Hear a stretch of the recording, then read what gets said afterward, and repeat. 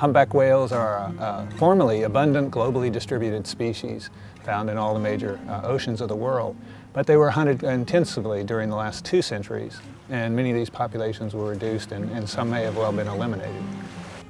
Because they tend to come back to the same place every winter, because they tend to be quite slow moving, they have always been a prime target for commercial whaling. And for decades, tens and tens and tens of thousands of large whales were killed.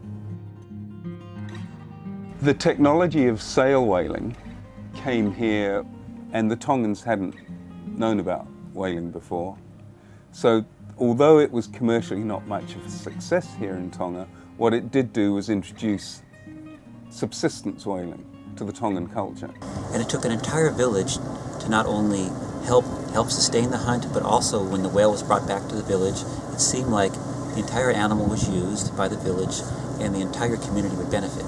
But what has been very encouraging is to meet this new generation of Tongans who are involved in whale watching, not whale killing. 20 years of research have shown us that the population was very close to going to extinction here in Tonga, maybe as few as 10 adult females coming back every year.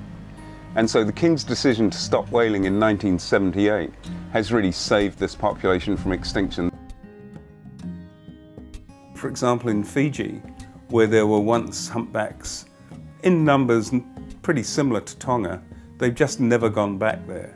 It seems that the whalers of the 1950s and 60s probably killed just about every last Fijian whale on the feeding grounds. And that's tragic, not just for the whales, but also for the Fijian economy, because it's deprived them of the millions of dollars worth of tourist revenue and economic benefit to Fijians. When you realise that a humpback whale in Tonga can generate up to $1 or even maybe now $2 million through its lifetime in tourist revenues, then this is something really well worth guarding, because it doesn't just provide a feast for a couple of days and then it's gone. It's an enduring legacy and an enduring encouragement to protect the whales and the environment they live in, which is so special.